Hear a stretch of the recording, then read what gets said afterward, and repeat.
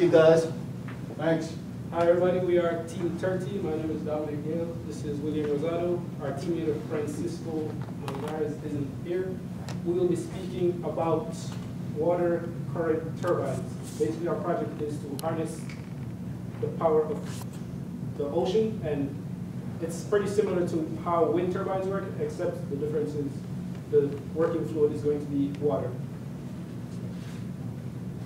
So basically our problem statement is we're going to design and test a diffuser for an ocean current turbine to maximize power generation. Ocean current turbines, similar to wind turbines, as I stated, harness the kinetic energy of the ocean to create electricity. And compared to other sources of energy at the moment, as you can see, marine current turbines have all these faculties, which compared to others, it's basically, it's a good source. And as stated here, they are predictable, and as such, predictability is essential in when it's going to be connected to the grid. So in our design process, we basically wanted to think about how we could make it more efficient and maximize power. And we came up with the idea of using a diffuser, what is basically called a diffuser augmented water turbine.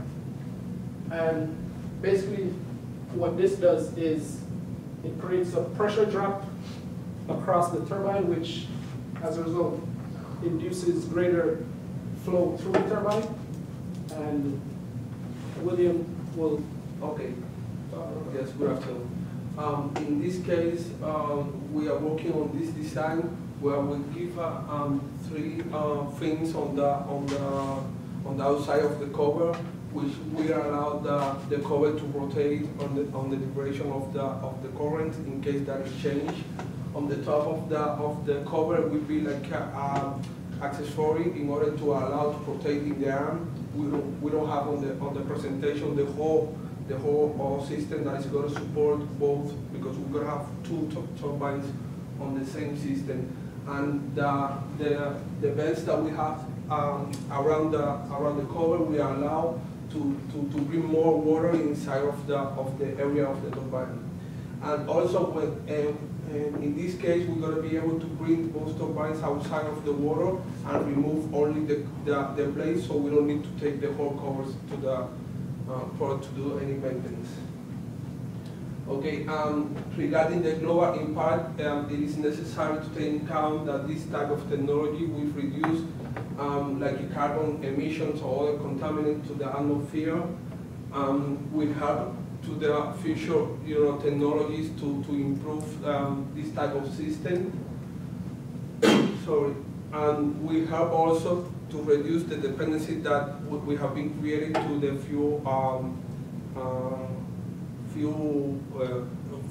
fossil fuels in the area. Okay. Have any questions? You guys did it pretty fast. Yeah, it's like a. You done here? Yeah. What's the depth of operation of this device?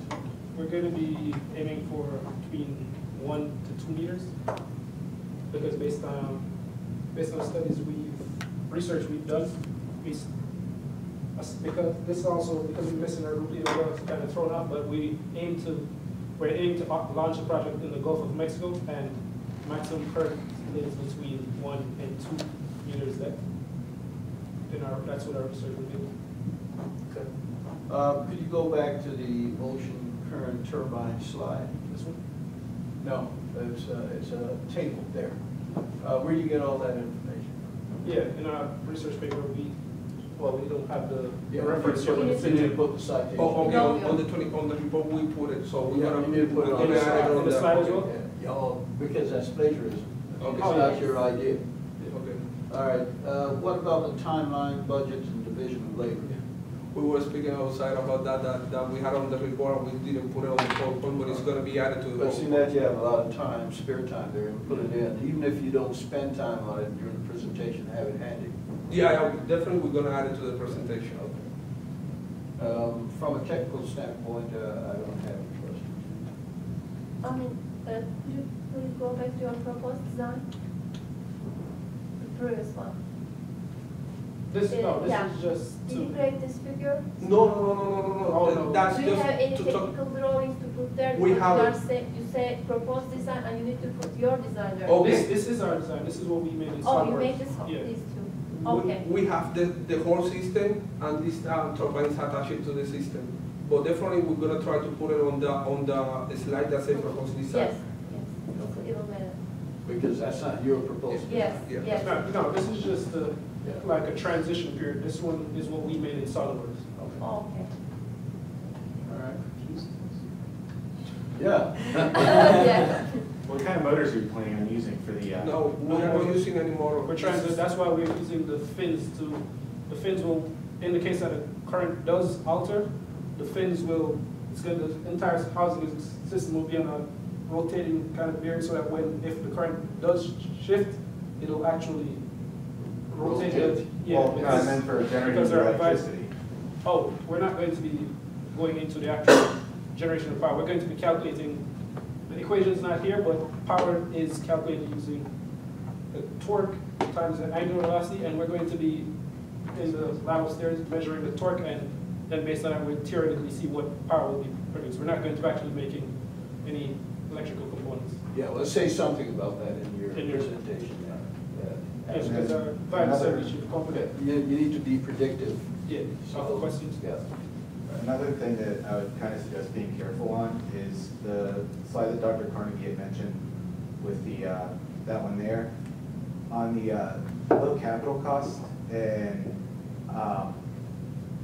that section, it's kind of questionable because the types of motors that you would have to use underwater would have to be brushless motors or a very large brush motor. And you have to waterproof them to some extent, and the waterproofing, And it's our shape. There's Cost. also, it costs a significant amount of money, and also it adds an operational expense because if you're using like a sealed brush motor, they're usually housed in oil, and you have to change the oil every so often. So I would kind of say you're on the side of caution for that check mark being there. yeah, but thing is, for our proposed design, or what we're going, if we were to go ahead and venture into electrical components or electrical side, the actual generators wouldn't be underwater. It would be connected to a platform which would house the generators, and the shaft would be in water, under the water, so the electrical components would not be interacting with the Your water. induction drive outputting to surface. Yeah, All right. yeah, because as you said, we started about that would just add more On confusion and more. On the design, the preliminary design that we did on SolidWorks, we have like a tower that goes outside of the water. We said, a room for the, electrical components that are gonna be used on the system. Well, how will that impact the efficiency then? It would impact, we plan on doing. You're gonna quantify that or predict that? Yeah, As you said, yes, good. And also for like a protective shield that is gonna go in front of the turbine, we're still analyzing that because we don't want to affect too much the flow that is going inside of the turbine. Well, you better have a slide that speaks to that these are some of the things that you're gonna be looking at in order to predict the energy output Yeah, and the efficiency. Even if it's not quantitative, address it in a qualitative manner. yeah. Okay.